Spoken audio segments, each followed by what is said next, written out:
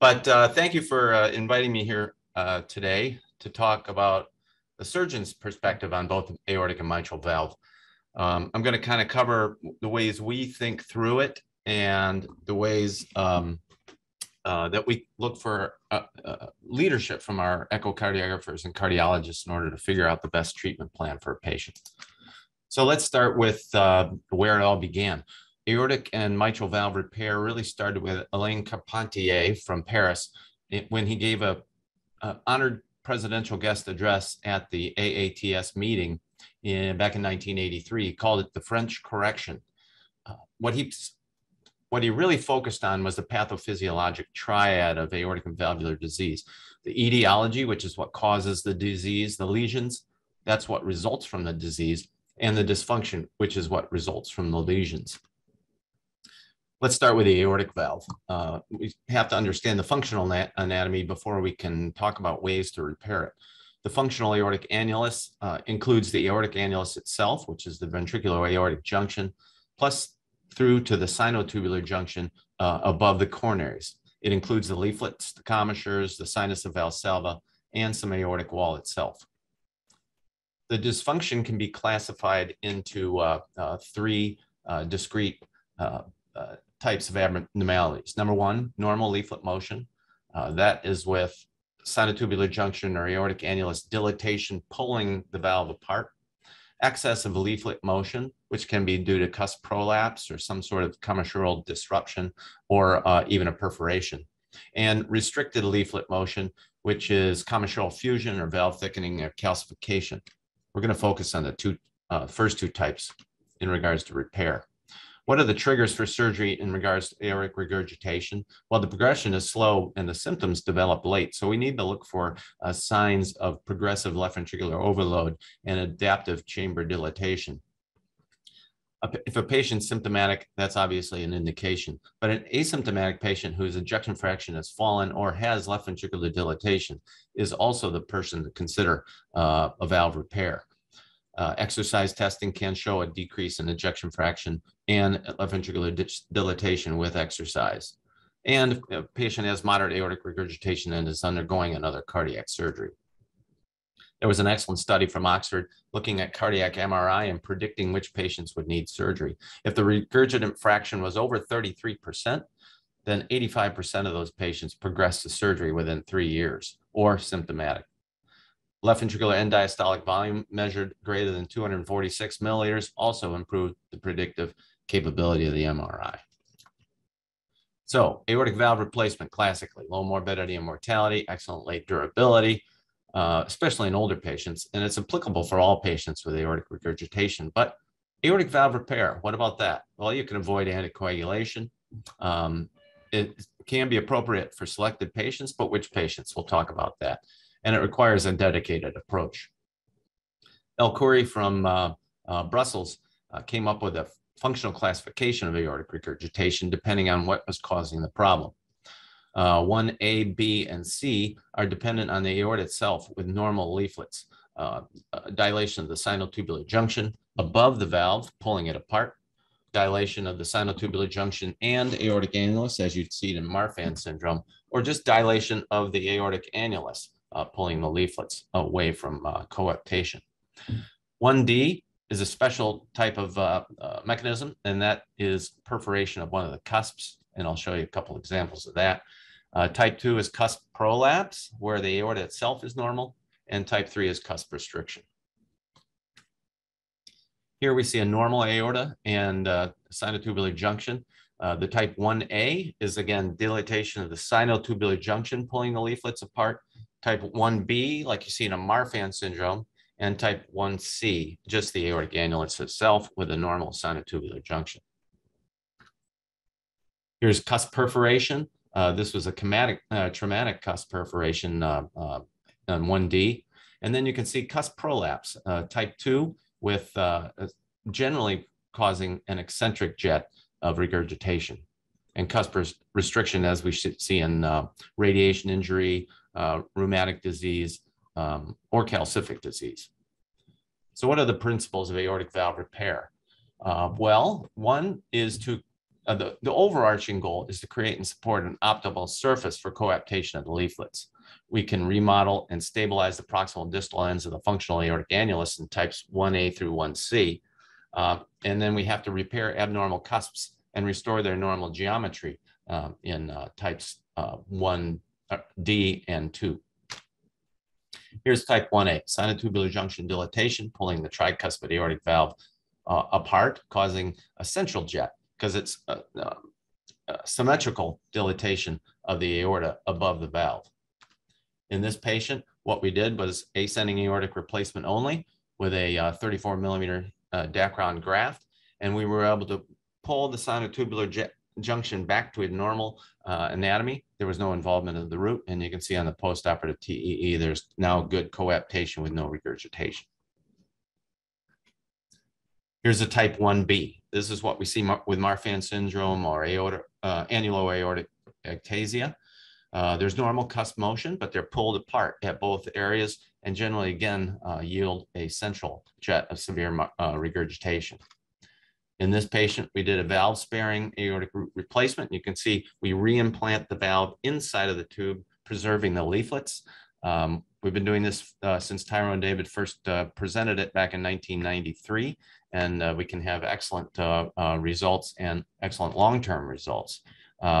Before I left WashU, I put together my series of 177 patients who had a valve-sparing root replacement, and we presented this at one of our national meetings. What we found predicted recurrence over time or the presence of regurgitation over time was how much effective height we had. The effective height is how we put the distance from the top of the coaptation down to the annulus. And if we had effective height greater than 11 millimeters or greater than 10 millimeters, that was protective against aortic valve reintervention. Let's look at type 1C. That's dilatation of the aortic annulus. There have been various techniques to address this, some more successful than others. Suture annuloplasty has been attempted to pull the annulus together. That doesn't usually have great long-term results. An external aortic ring can be combined with a valve-sparing procedure to bring the annulus back to a normal diameter. Subcommissuralplasty is an older technique that has some benefit, but not overwhelming if there's truly dilatation of the annulus. The new geometric internal ring, I'm going to show a video of how that's implanted in a minute. So type 1D is cuff perforation or vegetation. This is a patient of mine from years ago that had just a vegetation present on one of the leaflets. We were able to reconstruct that leaflet with some glutaraldehyde tan pericardium and get a good long-term result. And non-infectious perforations, obviously, this one was after a minimally invasive mitral valve repair where one of the guide wires for a balloon occluder went through the leaflet, and we were able to fix that with a patch as well. Let's look at leaflet prolapse. Here's a tricuspid valve on the left. You can see this one has isolated right coronary cusp prolapse. There's free margin elongation, and there's a transverse fold causing discontinuity of the normal curvature of the cusp as it's supposed to go down. The other two leaflets are actually normal. And in a bicuspid valve, there are three different types I'll show you in a minute. But prolapse is the most common cause of aortic regurgitation with a bicuspid valve. How can we repair valves that have prolapse? Well, we can do free margin resuspension. That's if there's like a commissure tear, we can do this, and the leaflet's gotten too long on its free margin. We can do free margin plication, which is what's demonstrated in that picture, and I'll show you a video of how we do that in a more complex case. And cleft closure, that's how we bring the conjoined the conjoined leaflet of the bicuspid valve up to the right height, because it's essentially the leaflets are falling down and not staying up high enough. And so we have to raise the height. Patch repair for perforation, I showed you an example of. The other ones are a bit more complex. So here's a case of a commissural disruption. This is a patient we took to the operating room, 42-year-old gentleman, new murmur. He had all the criteria on MRI. And what we did was took a very fine Gore-Tex suture, did a double layer on that one leaflet, and were able to pull it up to the right height and repair that gentleman's aortic regurgitation. Here's a bicuspid prolapse case. The aortic annulus and the sinotubular junction were not dilated. This was only a valvular problem. And you can see the prolapse of the leaflets on the non-color imaging, and then the very severe eccentric jet of aortic regurgitation this 39-year-old gentleman had. So here's the classification system. A type 2 Sievers is essentially, there's no raphe, it's just 2 leaflets. The type 1 Sievers has a raphe with the conjoined leaflets, and a type 2 is essentially a unicuspid type valve. And again, Hans Joachim Schaefer's written a lot on aortic valve repair, and he reported that in aortic repair alone, similar to what we found with valve-sparing root replacement, that the effective height was important to prevent recurrence. So let's look at this geometric internal ring. This is something very new that we can use to support a repair. Otherwise, the leaflet had to be the leaflet itself had to be repaired, and you had to count on a normal aortic annulus in order to support that repair. We're going to talk about cleft closure of the conjoined tendon, and you can see in the far right example, that's what we're going to demonstrate. So here's a case that's about 3 minutes long, showing you how we do this aortic valve repair. We size with a Hagar dilator, and you can see the bicuspid valve. This is the sizing apparatus for this ring that measures the commissure to commissure length so that we get the right size. What we do is mark the spot below the commissure where we're going to secure the geometric ring, and we put some sutures around the commissure. This will be 2 different sutures because there's 2 struts to the device, and you'll see it here in a short second. These sutures are felted, but they're not a standard felt you would see in an operating room. These are special felt that do not interact or cause fibrosis. So here comes the ring down into position. We secure one of the struts underneath one of the commissures, and then we're going to secure the other strut. This is a horizontal mattress suture that we place into the strut and bring it through the other side of the commissure underneath the valve so we don't disrupt the valve. And then we're able to secure the ring. And so it's a double suture technique. And you would think, well, is that going to hold this thing in place? Well, not in and of itself. It gets it into the right position, and I'll show you what we need to do in order to make sure it doesn't rock around after repair. So we get it down into position in the outflow tract, and it's actually elliptical. The shape of the outflow tract, most of us think, oh, that's a circle. Well, it's not a circle, it's an ellipse. And so this device is designed specifically to accommodate that ellipse. So here you can see a suture being placed underneath the ring. You can see the ring below the leaflet.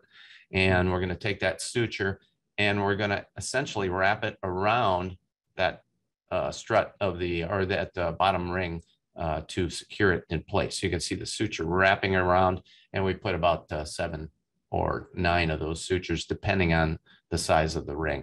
So we tie those down. And also there's a specific thing we do with the knots.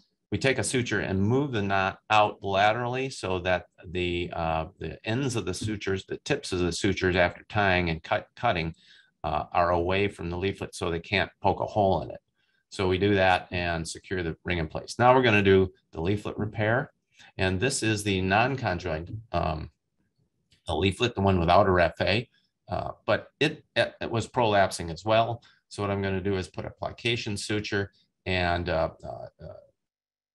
on one side of the leaflet, and we're going to do it on the other side of the leaflet in order to get it to the height we want. Remember, it's all about height. When I first started thinking about aortic regurgitation, I thought there was just too much leaflet, and that was the problem. But the problem is that the leaflet goes low. Now here's the pseudo raphe in the conjoined leaflet, and what we're going to do then is again a plication suture, and that's going to be the start of our cleft closure. But what we're going to do is put a series of these in order to again elevate the leaflet to the appropriate height. And these patients do ideally have a gradient to their valve. It's like most bicuspid patients will have some gradient. but ideally we're shooting for about 12 millimeters of mercury. So I'm looking, still that leaflet is a little bit low. So we're going to put one more suture to close the cleft again and bring the leaflet to the appropriate height. And the portion of the leaflet that's repaired is going to be outside of coaptation. So it's not going to injure the other leaflet. The two portions of the leaflet that are going to coapt together, hopefully for this 39-year-old gentleman for the next 50 years, are just smooth leaflet tissue. So here's the echocardiogram, and you can see in the middle image, you can see nicely where the plication sutures are, and you can see obviously there's no regurgitation. Restricted leaflet motion, fibrosis, that calcified bicuspid valves and unicuspid valves, these generally are not ones to repair. The durability is not long in that regard. And here's a patient with a combined lesion. He had both 1A and 2. So he had dilatation of a sinotubular junction and bileaflet prolapse. There's a 23-year-old gentleman. Do we really want to put a valve in him? No, not if we can avoid it. So here's another minute or so of a video. I just want to show you this, how we do this without a ring. You don't have to put a ring in. If the aortic annulus is a normal diameter, we can just do a leaflet repair and hope that that the aortic annulus won't dilate with time, which it doesn't generally. If it's not dilated at the time of repair, it generally doesn't dilate over time. So here we are at doing a cleft closure, trying to get to the appropriate height on that leaflet, again with multiple sutures on that conjoined leaflet. And then we're running a suture down the repair to buttress it. So we have now that leaflet repaired, and we'll check the height to make sure it's correct and doesn't need another suture. And you can see I put a plication on the other leaflet as well, like we did in the previous case. We can see it's looks quite good at a water test. Then we put a tube graft to replace the dilated ascending aorta, because remember, this was a type 1A and a type 2, and then we have a nice result. And the echocardiogram shows no regurgitation. You can see the plication points, but again, that's not causing traumatic coaptation, because all that hyper echogenic portions of the repair are outside coaptation, not along the coaptation point. So let's talk about the mitral valve now. It's again the same thing. Pathophysiologic triad of etiology, the cause of the disease, lesions, what results from the disease, and dysfunction, which is what results from the lesions. The functional anatomy of the mitral valve is a little bit more complex. We have the annulus, the leaflets, chordae tendineae, papillary muscles, and left ventricular wall. And I'm going to talk about the abnormalities in all of those and how we address them. Annular lesions can be caused by dilatation, as you can see, a dilated annulus in that upper right, or a calcific annulus, which can restrict the capability of the leaflet to close. And you can have symmetrical dilatation, as you see in dilated cardiomyopathy or prolonged periods of atrial fibrillation, or asymmetric dilatation, as in figure C, which occurs with ischemia. This is all the pictures of this point were from St. Louis, but here's a patient of Dr. George's who had aortic regurgitation. She had a dilated annulus, and you can see the leaflets on the 3D image are just not coapting, causing quite severe regurgitation. This patient also, though, had dilatation of the tricuspid annulus, causing at least moderate, if not severe, regurgitation. And it's important to remember in the tricuspid valve that it's the portion of the anterior leaflet and the posterior leaflet that dilates.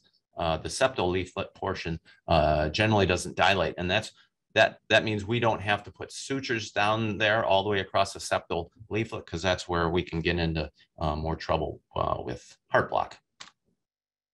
So in this patient, we put a 28 millimeter semi-rigid mitral valve band and a 28 millimeter semi-rigid tricuspid valve band. We also did a left atrial ligation with a clip, as our left atrial appendage was quite large and the left atrium was large. We got a good result with no regurgitation. She's going home today. The rings can be either a rigid ring, that's the classic original that Carpentier developed. A flexible band is also an option. And I like to use bands preferentially because remember I said in the tricuspid valve, the septal portion doesn't dilate. Well, in the mitral valve, the portion between the trigones in the anterior leaflet doesn't dilate. So supporting a repair can be done with a band alone. If you have ischemia, though, that's one I would use a full ring. Let's look at the leaflets and chordae tendineae. Leaflet lesions can be cleft or tear, vegetation or perforation, thickening, commissure fusion, or calcification. Chordae tendineae can be elongated, ruptured, or as we see with rheumatic disease, thickened, fused, and shortened. First, we have to define non-pathologic clefts. These are clefts that are natural in the valve. They're between P1 and P2 and between P2 and P3. They're supported by cords. They essentially function like commissures to open the valve and facilitate it opening wide. They don't extend to the annulus. That's what makes them non-pathologic. A pathologic cleft can occur in the anterior leaflet, like the picture above, and that's a congenital abnormality. And you can also see one in the posterior leaflet down below, causing severe regurgitation. And there's an image of us putting a stitch, the first stitch, into that cleft, which we'd run all the way down to the annulus to complete the repair. Vegetations and perforations. Here's a vegetation that I had previously, and what we did was that involved a portion of the leaflet, and we were able to resect out that portion of the leaflet. And the other image is a patient here in the hospital that we're operating on soon after some other workup that we should be able to do a repair on as well. Anterior lateral fusion or double commissural fusion occurs with rheumatic change or calcification, and commissurotomy is what we would do to address this. Or we can get fibrosis of the leaflet. Here's a restricted posterior leaflet in a 52-year-old gentleman, end-stage renal disease, that caused quite severe regurgitation. But while the posterior leaflet was fibrosed, this patient's anterior leaflet was quite normal. So we put in a downsizing band, and we're able to eliminate that gentleman's regurgitation, which is great in a patient with end-stage renal disease, because then we didn't have to put in a tissue valve or deal with anticoagulation from a mechanical valve. The spectrum of degenerative disease goes from fibroelastic deficiency to fibroelastic deficiency plus, to the form thrust, to a full-blown Barlow's, which involves both leaflets. And I'm going to show you examples of all these. Here's a flail mitral valve in an 87-year-old gentleman, P2 ruptured cord. Essentially, it was the cord that was ruptured, but the leaflet itself was not enlarged. So what can we do in that patient? We can do a triangular resection of the portion. There are other ways to repair it, but this is what I classically do. A triangular resection of the portion with the flail cord, and then reconstruct the leaflet back together and support it with a ring. We always support it with a ring, just to prevent, just to improve coaptation, because there's always some annular dilatation with prolonged regurgitation. So here's a good result postoperatively. It can also be not necessarily just P2. Here's a P3 flail in a 38-year-old gentleman with a ruptured cord, causing quite eccentric jet. And in him, we did a limited triangular resection. P3 needs a little bit more support usually than P2, as there's not as many surrounding cords. So we did a A3, P3 Alfieri stitch, which Carpentier used to call a magic stitch, where we just reapproximate the leaflets, an edge to edge. And we put in a band to support. Anterior leaflet prolapse is something that for surgeons, when you're starting to learn how to do repairs, you generally start with ring onlys, then you start with P2s, then you can go to other portions of the posterior leaflet. Anterior leaflet is kind of the last area to address because it's the most complex. Here's an anterior leaflet flail in a 54-year-old gentleman. He had ruptured A2 cord. For this gentleman, we put 3 neocords and also put in a band to support. and we're able to get that anterior leaflet to the appropriate height and no longer prolapsing. Here's an 83-year-old woman. Here's fibroelastic deficiency plus. That's where not only do you have an abnormality of the cord, but you have leaflet abnormality, excessive height or width or bulk of the leaflet itself. So in this case, we have to take out more than just a limited triangular resection. In this patient, we did a quadrangular resection, reapproximated the annulus to do application, and then reconstructed the leaflet itself. Post-op, no regurgitation. Here's a form thrust. Here's a 62-year-old woman with dyspnea on exertion. This is a patient from here that we took care of a week or two ago with severe regurgitation and a very abnormal valve. Intraoperatively on the 3D echo, we saw both P1 and P2 were involved. You can see on the intraoperative image the excess of width in both P1 and P2. So not only can we do we need to resect P2 like we did with the other patient, but the height of P1 is too high. So what we've got to do is lower the height of that leaflet. And so what we do is called a sliding plasty, where we cut below the leaflet edge so that we can move it over and then reapproximate the valve leaflets the way we did before. And we get a patient with no regurgitation. She also had a MAIDS procedure as well. And here's a form thrust with P1, P2, and P3 abnormalities. You can see essentially there's a functional double cleft on the 3D image, and the 3D color image shows exactly that phenomenon. So what we did in this patient is we did a quadrangular resection to debulk P2, but then P1 and P3 were also too high. So we did a sliding plasty towards P1 and a sliding plasty towards P3, and we were able to bring the leaflets together in the middle and eliminate the regurgitation. The anterior leaflet was normal. Well, what if it's not? Here's a 50-year-old woman with congestive heart failure, severe MR with multiple jets. Intraoperatively, we assessed the valve, and essentially all of these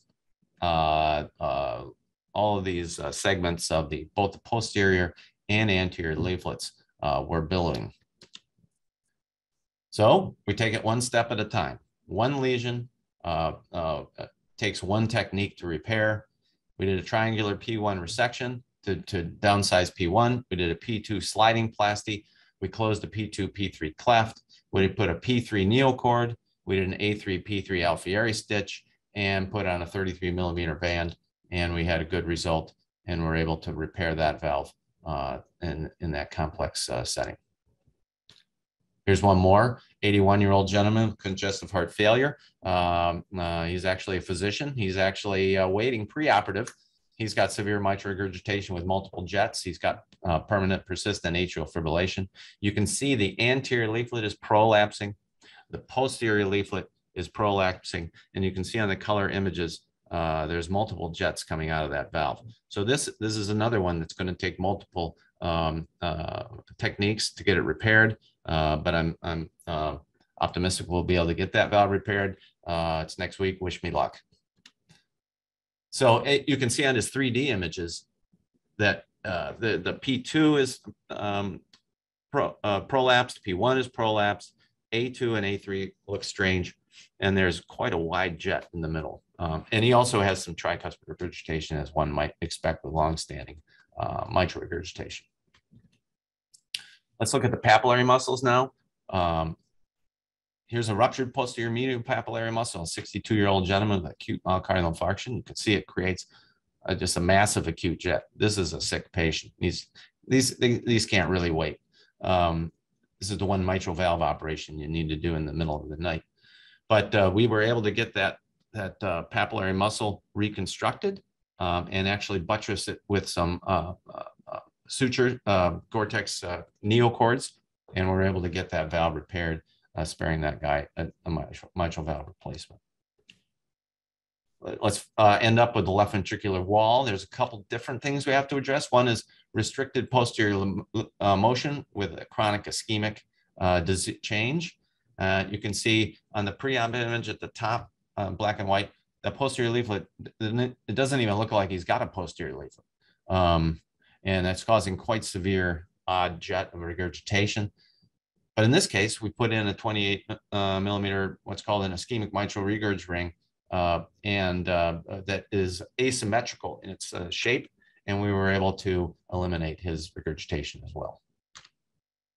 And then finally, systolic anterior motion. This is a patient from just this week, septal hypertrophy, 73-year-old woman, acute shortness of breath, coronary artery disease, paroxysmal AFib, left ventricular outflow tract gradient greater than 50. This is a complicated situation physiologically, not only preoperatively and intraoperatively, but postoperatively, because not only is the septum thickened, but the whole ventricle is thickened, and you can still get outflow tract problems postoperatively unless you have good control of the afterload and inotropic state of the ventricle. So in this patient, we did a myectomy, put a true size band on. The leaflets of the mitral valve were not normal. They were a bit abnormal, but the regurgitation wasn't severe enough to warrant us replacing it.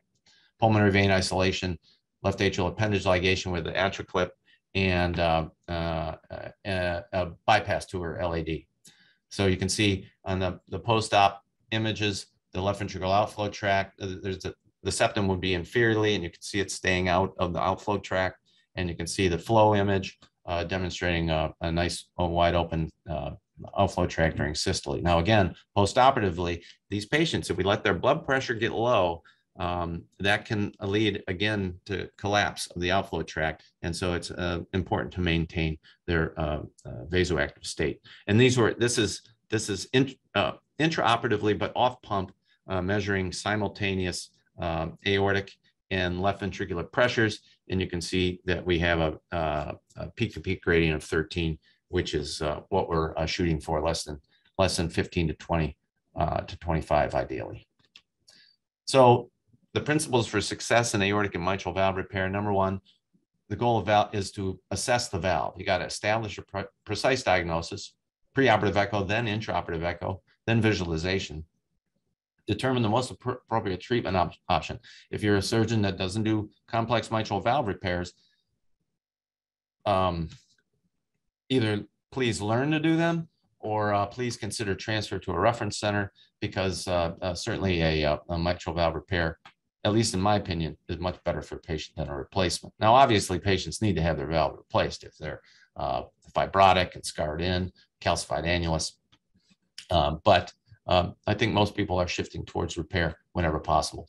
You have to do a segmental valve analysis, localize and categorize all the dysfunction, do a complete inventory of the specific lesions. Sure, it may be complicated if you got P1, P2, A3, A2, all prolapsed, but take them one at a time and address them one at a time, one lesion for one technique. So thanks again for inviting me to be here today. It's been a lot of fun.